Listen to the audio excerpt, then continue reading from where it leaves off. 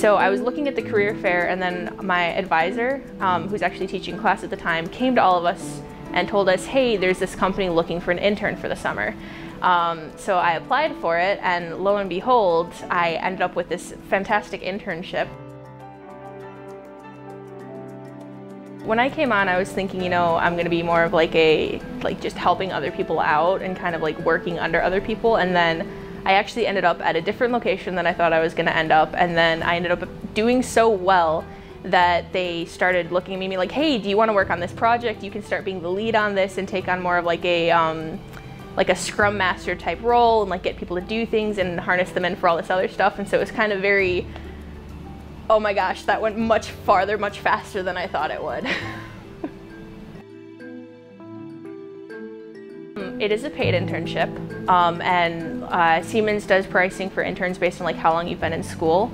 And then I do actually, so over the summer I'm planning on working full-time, about like 40 hours a week. And then during the school year, my manager's actually a lot more willing to work with me as to how many hours I work. I know I've had friends that are like, hey, I have to get in 16 hours a week, but my manager's like, if you have time to work 40 hours a week, go ahead and work 40 hours a week. If you can only make it like for an hour, that's okay too, I understand.